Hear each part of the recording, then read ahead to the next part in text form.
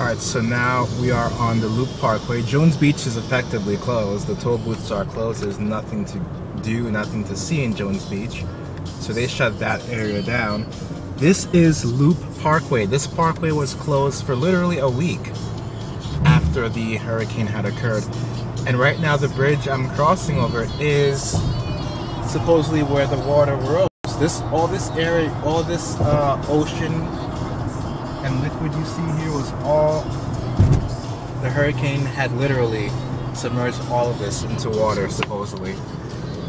So right now I'm driving westbound towards Long Beach on the Loop Parkway.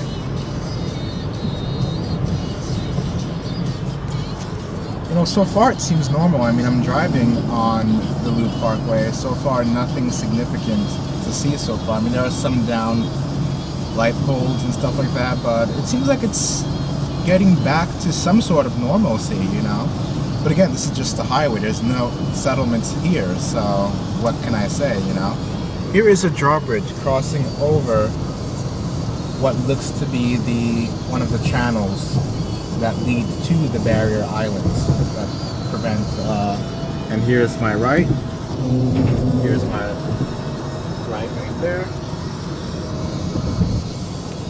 So we're driving further to the area where the devastation has happened.